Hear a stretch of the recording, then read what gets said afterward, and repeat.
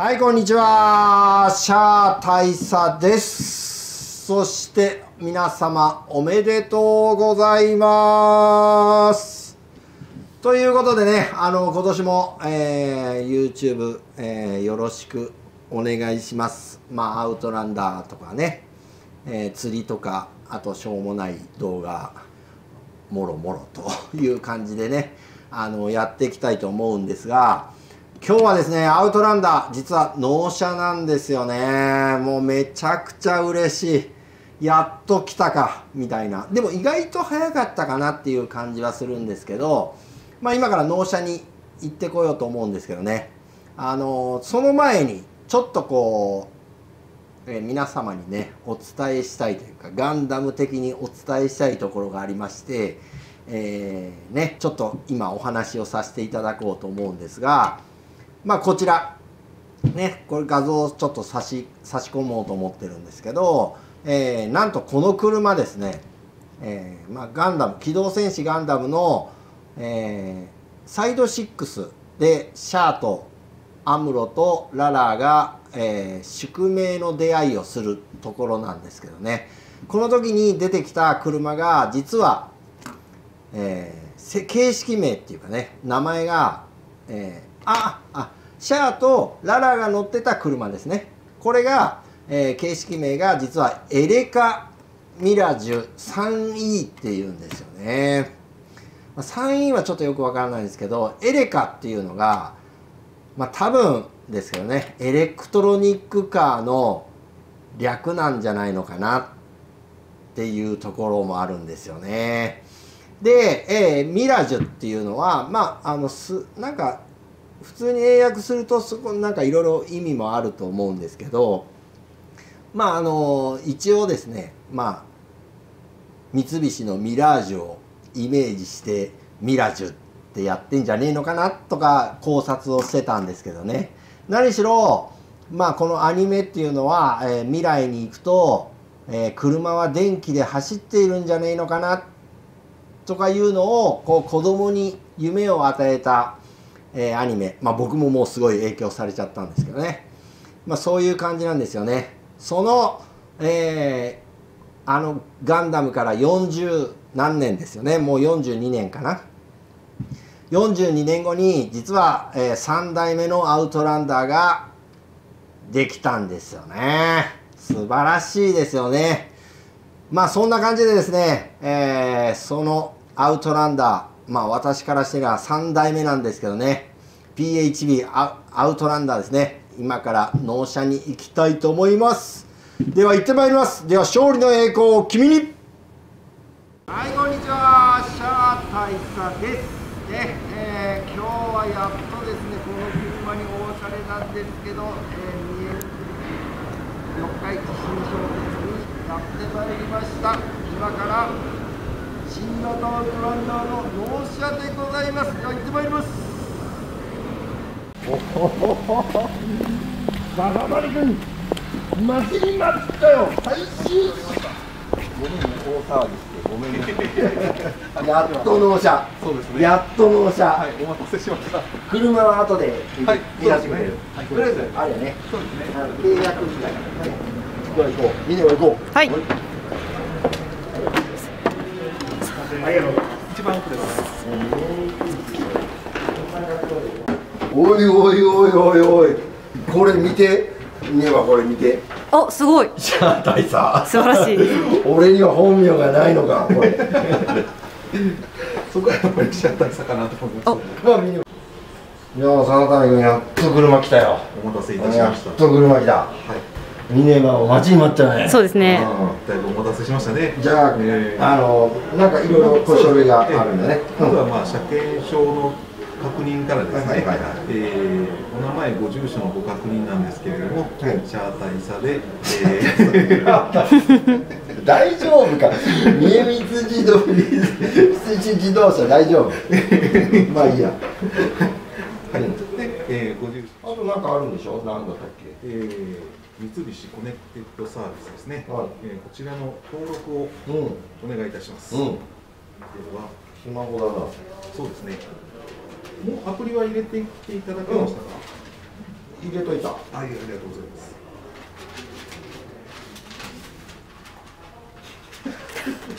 す。手袋がかなり邪魔を。反応しないですか。もしかして。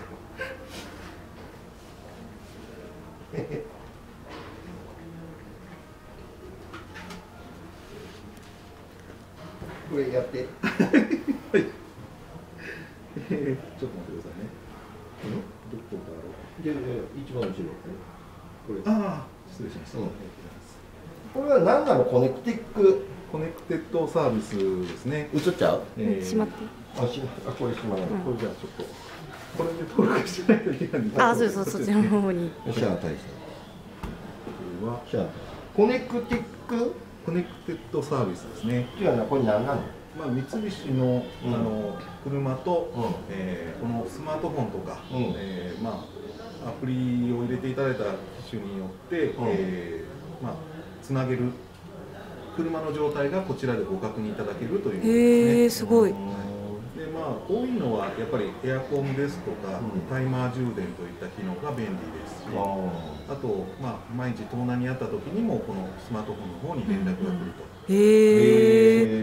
すごいですね。盗難になった時はなんでわかるの？移動さ不正解除というようななるほどなるほど。形で分かれると思いますね。すごいね。すごいですね。アプリで。ただのコーヒー飲もうかな。サザタニやっといてよ、やっといてよ。サザタニさんに丸投げですか？サザタニさんに丸投げですか？丸投げ丸投げ。サザタニ君はだって俺のあれだもん。なんていうの？まあ整備員みたいな。そうですね。サザタニさん、今日はネクタイだけじゃなくてマスクもガンダムですね。マスクもガンダム。マスクもガンダムになってます。ネクタイはザクですね。ザクですね。気合入っとんな、サザタニ君。今日だけはと思いました。三重三菱自動車、これ大丈夫？もうこれ。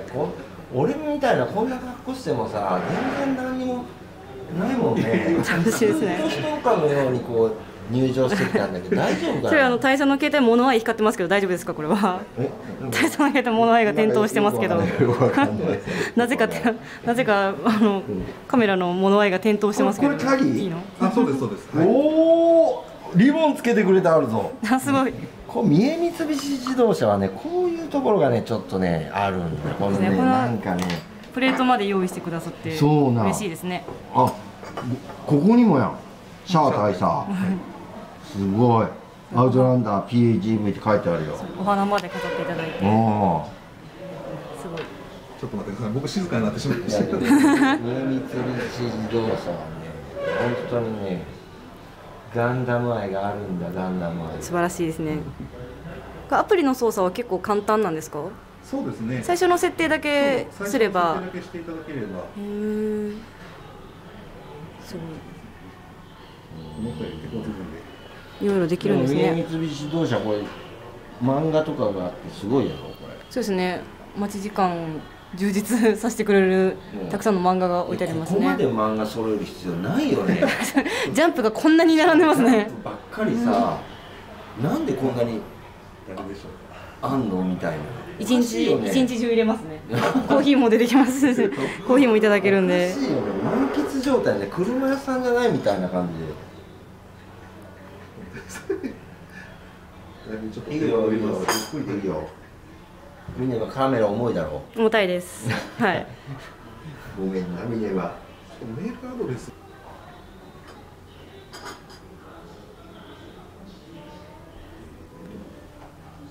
うまいな。大佐のティータイムですね。優雅な。いやーでも待ちに待ったよね。シルバーかっこいい。かっこいいですよ。本当。原車見たお客さんが白に決めようって思ってたのに、大佐の見た瞬間シルバーもええなって言われて、決まらず昨日帰って帰りました。ダメじゃん。俺の車のせいで惑わしてしまいましたね。一人。本当にそう。色に迷って契約しないで帰ってきちゃったみたいな。じっくり悩むのが大事ですからね。最初は大迷惑みたいな。まあ長く乗る車ですから。まあそうやね。今回本当に色で悩んだ。ですね。赤は結局売れとるの？正直この店ではまだ売れてないと思います。赤。あ、本当。大佐がやっぱ第一号になるべきだったんじゃないですか？やっぱりね、その700万も600万もする車にね、赤色なかなか買えやんで。ちょっと勇気はいりますよね。勇気が目立つカラーなんで。でも目立つカラーだからこそシャワー赤。そうだけどもう俺もうじじいやもん。まだまだいけますよ。鍵はなんか前と変わらんな。形状がちょっと変わったぐらいですかね。軽なった。へえ。なんか茶畜はない？そんなことはないと思う。そんなことはない？そんなことはないと思う。なんか茶ちいような気がするんだけどな。これ普通にミラージュとかと変わんないんじゃないの？いやいや、今回初めて採用されたデザインでございますよ。あ、本当？はい。お、偉い笹谷君、なんかちょっと今日気迫が違うぞ。そうですね。よほどの自信の車なんだろうな。そうでございます。僕ちゃんの車は。はい、もちろんです。ねえ。はい。よほどの自信なんだ。これ見せてもらおうか。ね、三菱の実力とやらをっていうところだよね。はい。ぜひ見ていただきたいです。近っ。オッケーです、オッケーです。これでもう全部書いて買いましたんで。はい。そんな背中が丸まってる人は見たくないです。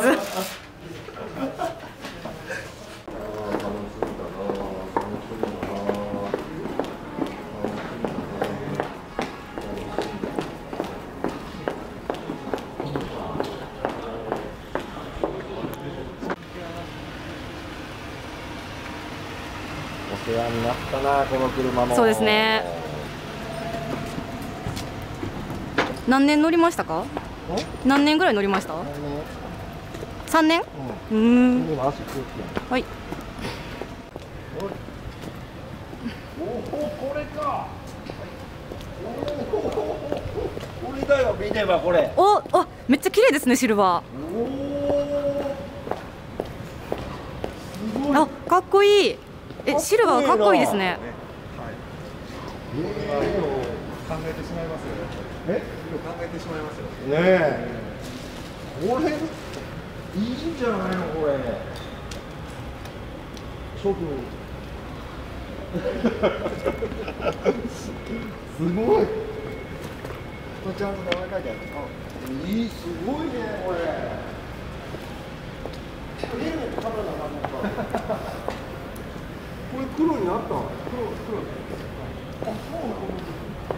あ、そういうことなんや。今までの、いや、また後で。はい。かっこいいな、見ればこれ。かっこいいですね。シルバーいいんじゃないの？ありだと思います。これは本当に。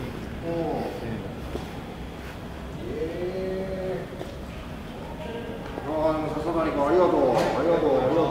ね。じゃあ次回はね、これをちょっと紹介をしてもらおう。